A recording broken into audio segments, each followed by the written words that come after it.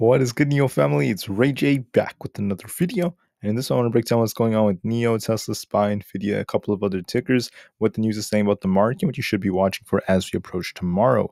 But before I break into all this information, before I get into any more details, let me just mention a couple of things. Firstly, I am not a financial planner, so take nothing I say as financial advice. And also, if you guys can, please smash the like button if you want to see more videos like this. It not only benefits me, it benefits the entire community as a whole. Anyways, let's talk about what's going on with NIO in the markets. NIO is currently down about 2.84% for the day, slowing down many stocks out there. But for the most part, the market was very, very flat, stayed very choppy, and NIO is remaining very, very flat as well, a little bit in the red. But I'm saying it's flat because when you look at the 4-hour, we've been range bound between 8.2 and 7.11. So the question is, how is NIO going to move? How is the market going to move? This is going to depend on many different factors, which I'm going to talk about over the next couple of minutes. First off, for tomorrow, I want to call out that we have more data coming out. We have the house price index being reported, plus we have consumer confidence at 10 o'clock a.m. Eastern Standard Time, alongside more manufacturing numbers. Then after that, we have a lot of these Fed speakers. We'll be listening to see what the Fed has to say. I also want to call out that when it comes to Tuesday, we don't really have too much for earnings coming out, just like Intuit and just a couple of others. But then by the time we get to Wednesday through Thursday, we have bigger ones coming out. We have like Salesforce, CRM, Foot Locker, Dollar Tree, lots of retail for Wednesday. And Thursdays when we have Dell and Big Lots. Dell is going to be the biggest one for the week. So we'll be watching these very carefully. As far as NIO goes, NIO tweeted that after 9 years of striving, innovation, determination to create the best experience for their users, they're actually working very hard for blue skies. And once again, it's their 9th anniversary, so congratulations to NIO. This is good news for them. And the thing is, NIO is still a relatively new company, right? It's only been about 9 years. The EV space is a very, very difficult company to be entering in because it's very hard to be mass producing and simultaneously being like profitable. So we'll be watching to see how NIO goes, at least moving forward. For the time being, I just want to talk about how things are looking. And as of right now, they're not looking too bad, at least for NIO, as it's still kind of like range trading between support and resistance. There's also some talk about how NIO is talking about how robots could replace 30% of the workforce by 2027 to improve efficiency and cut costs. That may sound kind of crazy to a lot of people out there, but that's not necessarily the case. So when it comes to a lot of these jobs, I just want to call out that not every single job has to be replaced by a straight up AI that's like as intelligent as a human and capable of doing every single function that a human has to do. We have robots like these, and with the systems of automation, we're continuing to see this affect jobs on a daily basis. And NIO is correct that automation could affect them. I don't know if 1/3 of their workforce is going to be cut, but it is a possibility.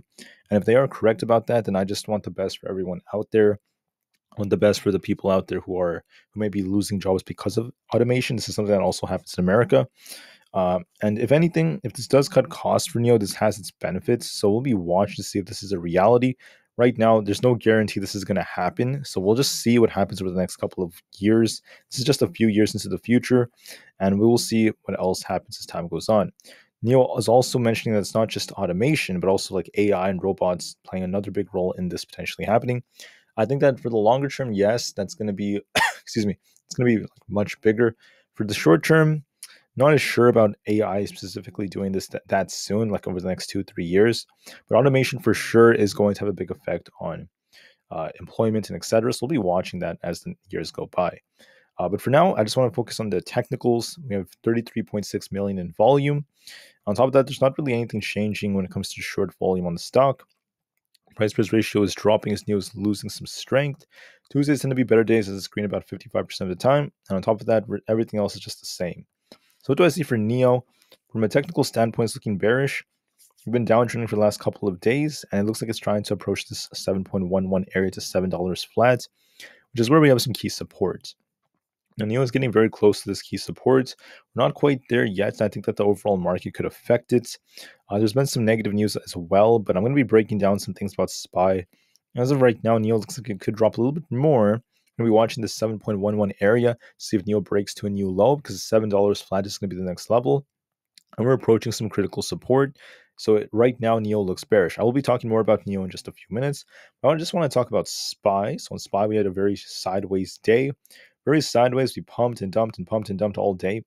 Watch 454 as critical support. If we lose that, there's going to be likely a move to about 452. I think that's where we could see this thing start sinking. You could even interpret this as like a head and shoulders like pattern. We're going to be watching 454 holds. We're looking bearish on the 4-hour time frame, but nothing is guaranteed just yet. We could be we could be flagging right from where we currently are on SPY. We'll see if we get some kind of breakout or not. As of right now, we're kind of downtrending on this channel, so this might continue going into tomorrow, but we'll see if we get some kind of breakout. If we break this upper resistance, we could try to get back above 455. If we fail at the lower resistance and we lose 454 especially, that's going to be another bearish signal. 452 will be the next level, and we'll be watching that very, very carefully. As far as Tesla goes, Tesla right now is trying to base at this 230 area. As it's trying to base right over here, you could see that it's continuing to ping pong very nicely, and we have a nice bullish looking setup. This imbalance is going to feel nice. See 242 coming. We could continue to trade sideways between 238 and 235. But the thing about Tesla is 238 is this resistance, and we keep testing. And I think we're eventually going to break it as we're forming like a nice wedge. I think that it's going to break 238 by Friday at the latest. Not Friday, I would say by Thursday at the latest. I think 242 plus is coming to 245, and I anticipate some upside for Tesla.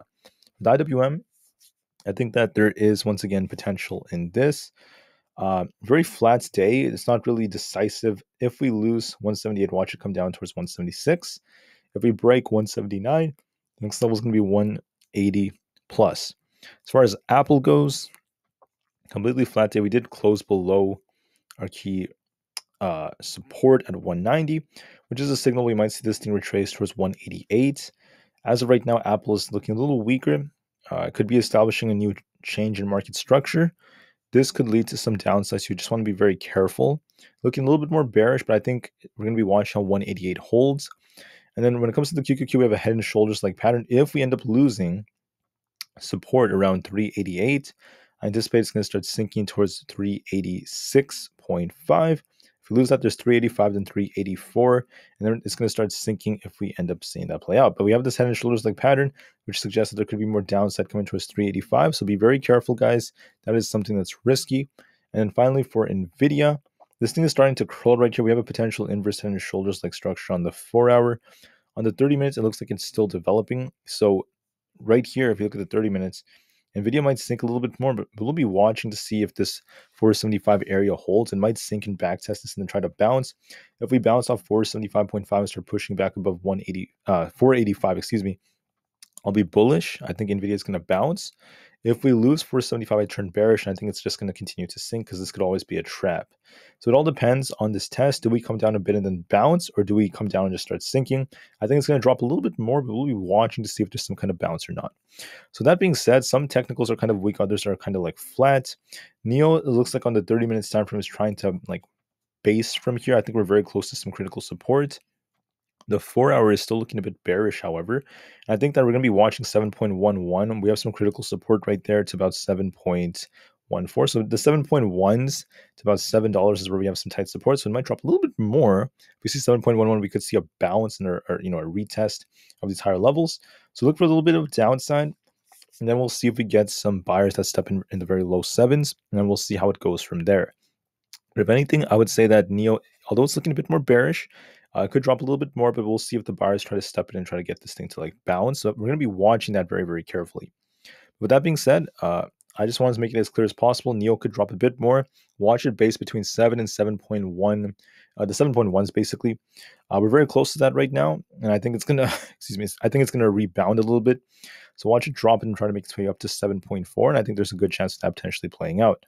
On the daily time frame, NIO looks a little bearish right now. It looks like it could drop a little bit more. That's why I was talking about us seeing some more downside. So watch and see if 7 holds. It looks like it's going to test lower 7s and then try to bounce. We'll see if the buyers step in. Historically, we have some nice support right around that area at $7. So hopefully the buyers come back and they try to push it back up. We're still developing a bullish divergence. Even if it does drop a bit more, it could still be developing. And then we'll see if we get a bounce at 7. So watch that test right now. As of right now, it's looking a bit more bearish. We could see some downside, but we'll see how it goes. Anyways, that's it for this one. Thank you all so much for listening. Have a great day, and peace out.